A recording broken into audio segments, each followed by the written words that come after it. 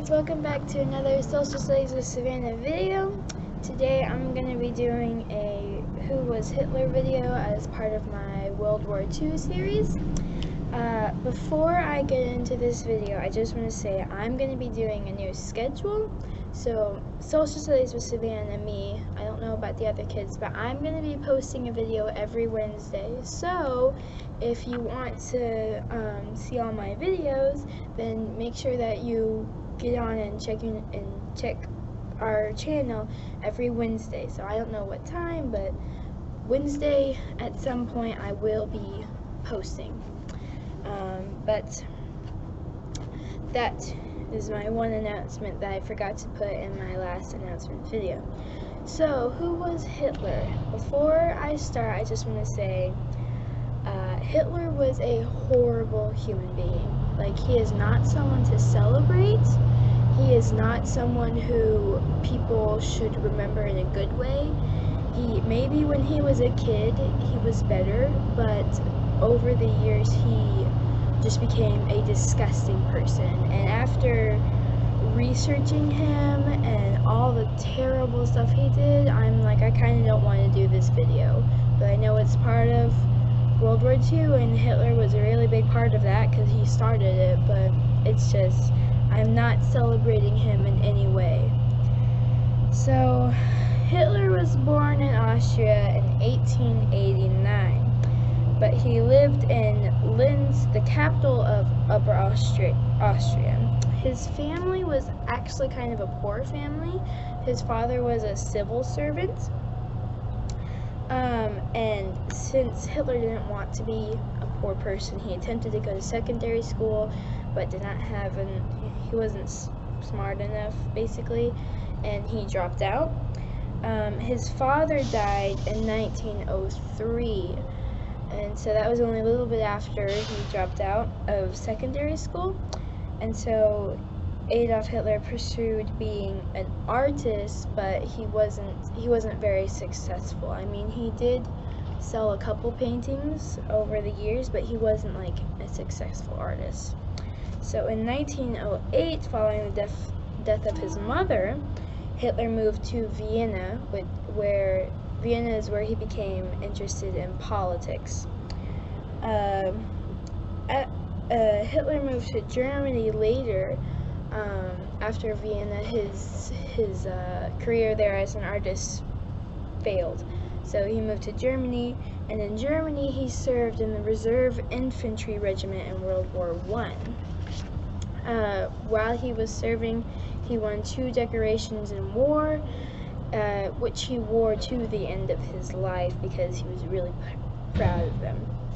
So Hitler was injured twice in World War I, and during his recuperation he learned that Germany was defeated, which was a blow to him because he believed that Germany was like this amazing place and he believed that they should have won.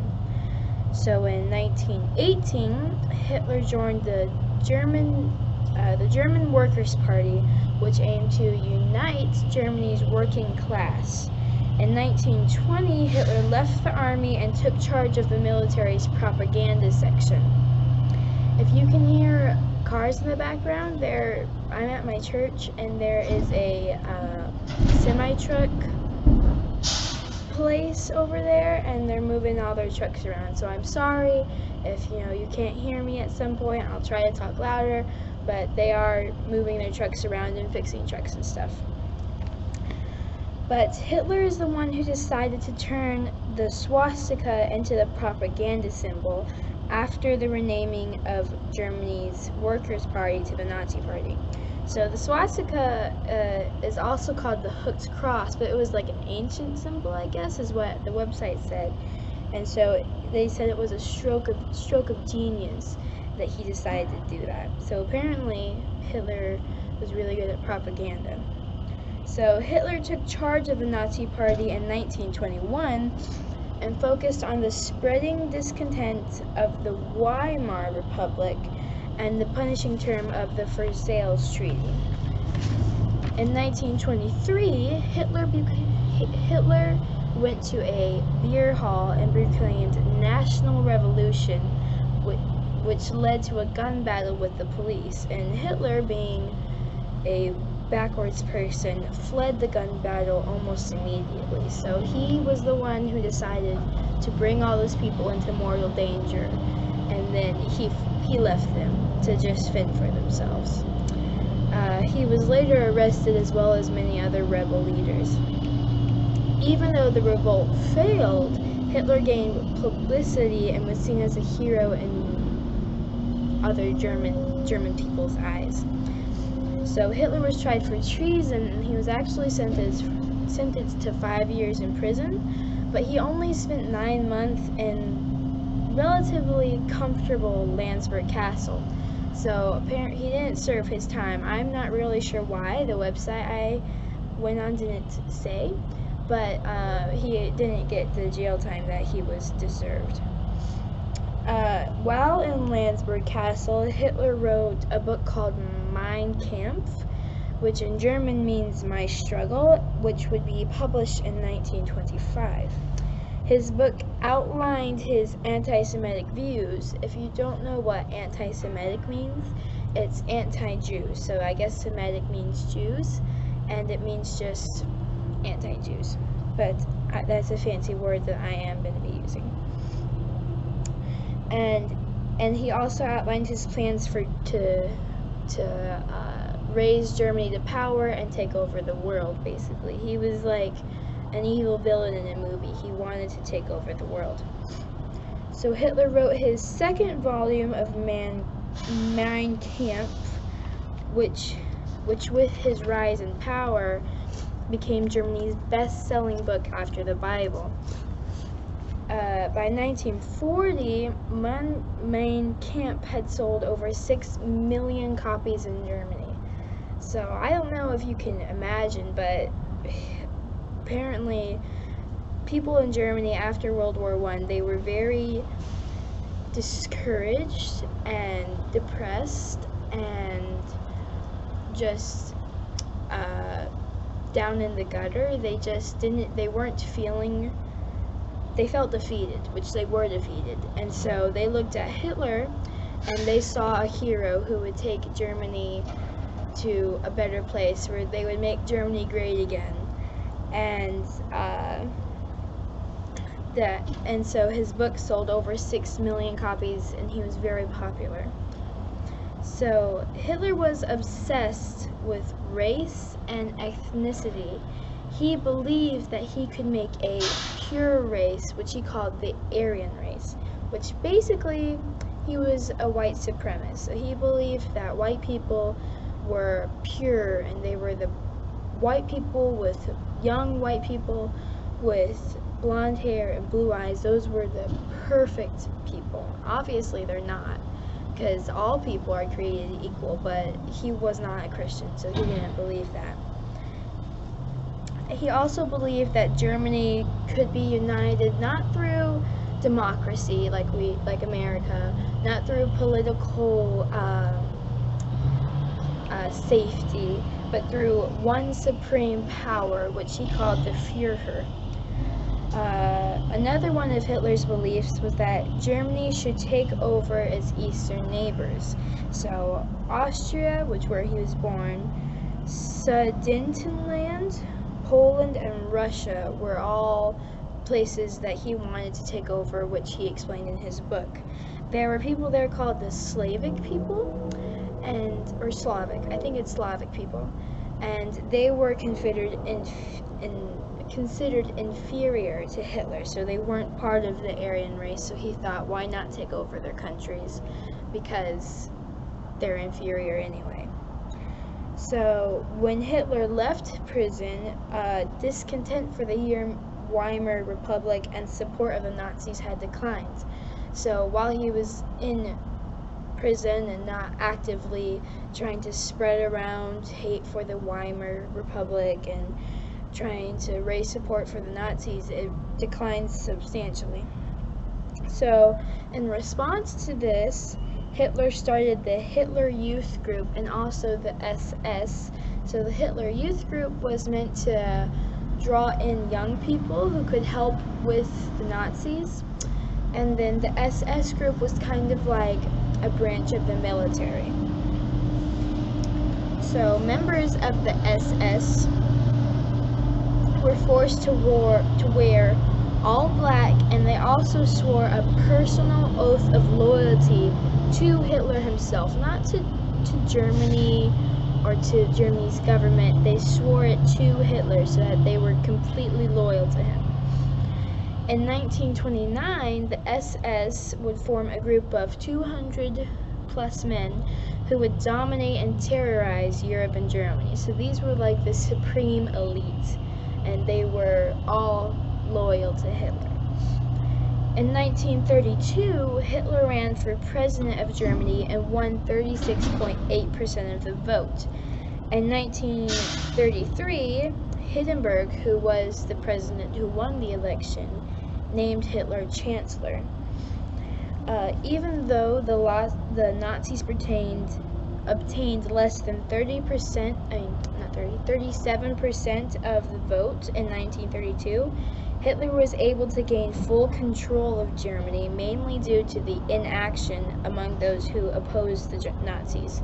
So basically, the people who were against Nazis, they weren't really doing much, which allowed Hitler to take over and spread more propaganda and draw more people to the Nazi party. So after a terrible fire at Germany's parliament, which was first thought to be an act of terrorists, but then afterwards many people, evidence suggested that the Nazis themselves burnt down the parliament building. But after the fire, Hitler had an excuse to set up political oppression and violence against his opponents. So he blamed it on terrorists, but really his own party did it, but that gave him leeway to start persecuting other nations and to force people into oppression. So on March 23rd, the Enabling Act was passed, giving full power to Hitler. So the government was in chaos basically, because they had the president, but they also had Hitler, and both were kind of at odds with each other, because Hitler was technically underneath the president, but he wanted to gain full power, and a lot of people in government thought he should. So they gave full power to Hitler because the government was in conflict, and they believed that Hitler could help the government. So that July, a law was passed, probably formed by Hitler, that said that the Nazi Party was Germany's only party. So you know how we have Republican and Democratic? Well, they decided that Nazis were the only person that you could be, and all non-Nazi parties ceased to exist. So it would be like if a random person suddenly became in complete control of America and then decided that everyone had to be Republican or Democratic, and that all other parties, third class parties, all of them were no longer existed. So in 1934, Hitler withdrew Germany from the League of Nations, which was an alliance in Europe, and began to militarize Germany in order to conquer other lands. In June, the infamous Night of Long Lives occurred, which was where Hitler had Röhm, the former Chancellor Kurt von Schleicher, and hundreds of people from his own party and from the SA murdered. So they were all considered problematic people, and he had them all murdered because he didn't want them as part of the group anymore. And when Hindenburg died at the age of 83 in August, Hitler became Chancellor and President at the same time, giving him full control of the armed forces in Germany. So now he was basically a dictator because he controlled everything, including the entire military. Hitler passed numerous anti-Semitic laws, anti-Jewish laws, which stripped Jews of their citizenship and their civil and political rights. So basically, like I can remember from my Anne Frank video, they weren't allowed to own businesses, they weren't allowed to marry Germans, they had curfews, they weren't allowed to ride bikes at night. There was tons of things that just basically, some were kind of silly, like you weren't allowed to have, you could only have flowers that were the color of German. And sorry for that. One of the ladies here was trying to leave the church and there were sirens going off in the background. So I did pause the video so that you wouldn't have to listen to that. But as I was saying, there was tons of anti-Semitic laws that Hitler passed, and he had full power to pass them because he was in charge of everything. So the Gestapo was a branch of the SS, and they handled all persecution of Jews. So if you ever read a book about Anne Frank, Corrie ten Boom, Dietrich Bonhoeffer, any of them who got arrested, then you'll know that you'll hear the word Gestapo, and that's just like a secret, like undercover police, and they handled all persecution of Jews and people who were helping Jews. I want to note that Hitler not only persecuted Jews, he did persecute millions of Jews, and it was terrible.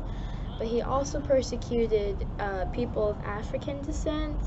He persecuted poor people, gypsies, people like that. Anyone with mental or physical disabilities, he thought that they were a kind of like a glitch in the Aryan race, so they had to be exterminated too. He thought people of different religions had to be exterminated, and elderly people who couldn't take care of themselves, he also persecuted them. So he was terrible to the Jews, but I just wanted to note that he basically anyone who wasn't a young white person he persecuted. So over the next 2 years, Germany would reoccupy the left bank of Rhine. He would annex Austria and move against Czechoslovakia and form alliances with both Italy and Japan. And what I thought was odd was he had almost zero resistance from France and Britain during this time. In 1939, Hitler signed a non-aggression pact with the Soviet Union, which he would later break. And he invaded Poland, which finally, that was like the last straw that Britain and France declared war on Germany. In 1940, Germany invaded Norway, Denmark, Holland, and Belgium. Hitler also concocted a plan with his generals to take over France. So he took over basically all minor Europe countries surrounding him, and then he wanted to break the alliance of Britain and France by making one of them sign a peace treaty with him. So Germany invaded all the way to the English Channel, which made both British and France people evacuate, which also forced France to sign an armistice with Germany. So Hitler hoped to force Britain to seek peace as well, but when his plans failed, he just continued with his invasion and also invaded the Soviet Union, breaking his treaty. After Pearl Harbor, which I will do a video on Pearl Harbor, but after Pearl Harbor in December, the U.S. declared war on Japan, and according to Japan's alliance with Germany, Germany declared war on the U.S. So after Germany declared war on the U.S., Hitler's main focus was breaking the alliance of Britain and the U.S. and the Soviet Union by getting one of them to sign a peace treaty with him. So he wanted to kind of like separate the herds. Like, you know, when a lion is trying to catch a buffalo, he'll separate them. So that's what Hitler basically was trying to do with the Allies. Germany held many concentration camps before World War II began, which basically was just trying to make German people leave the country. But after World War II began, Germany's main goal was exterminating Jews. So I was, at the beginning of this series, going to do a Holocaust video, but after researching it, I decided I'm not going to, because this is a kid-friendly channel, and honestly, it makes me sick to my stomach to think of the terrible things that happened. And it's just, you'll notice in my videos I kind of skip around the concentration camp because I was going to do a video on it, but I'm not going to. So I'm sorry that I didn't give you more information on it, but I'm kind of glad I didn't, because I just think it's a terrible thing that never should have happened. And then, following the defeats of El Amin and Strangid and the landing of U.S. troops in North Africa in 1942, the tables turned on Germany. So the war took a turn for the better. So as conflict continues, Hitler's health also declined substantially, and he isolated himself it was just him and his personal physicians. So after that, the Allies began liberating cities across Europe and successfully invaded Normandy in June. So usually an invasion would be bad, but in this scenario, it's good because they were liberating Normandy from the Germans. So in December, Hitler once again tried to split the British and American forces through an offense on Ardennes, but that failed. So in January 1945, Hitler, he was in a bunker by himself. He made plans for a resistance, but he ditched it because Soviet Union forces were closing in on him, and there was no way that he was going to be able to win. During this whole time, he had been dating a woman named Eva Braun, but he never got married to her. So on midnight on April 28th or 29th, whichever way you want to go, he married Eva Braun, but then he shot himself on April 30th at the same time that Braun took poison. So basically, they had been married for a day, and they both committed suicide, and both of them were burned according to Hitler's instructions. So after this, with no leader, Germany surrendered with an unconditional surrender on all fronts. So Nazis and Hitler had tried to make this a 1,000-year retch, but it actually lasted only 12 years. But even in this short time of 12 years, it caused unfathomable damage, destruction, and devastation, which really transformed Germany, Europe, and the world. Because if you think about it, before that and after, the difference, nothing would ever be the same. Millions of people were killed, millions of people were orphaned, turned out of their homes, people's lives were changed substantially, alliances between countries were broken, and just people were invaded, laws were changed. So many things happened that would really transform everything afterwards.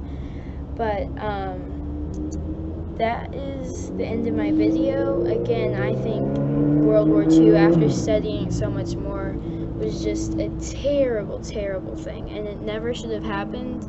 People should have never let it happen. I think this is one of the things where France and Britain, I mean, I'm not blaming them, but, and America too, because America didn't join the war until late, that they should have tried to snip it at the bud, basically. And it's just a terrible thing that happened. But on that note, this is the end of my video. Again, I will be posting every Wednesday. I just hope I hope you don't enjoy learning about Hitler because he's a terrible person, but that you're properly informed about him. And I just want to say, like and subscribe, turn on your notifications, and never stop learning.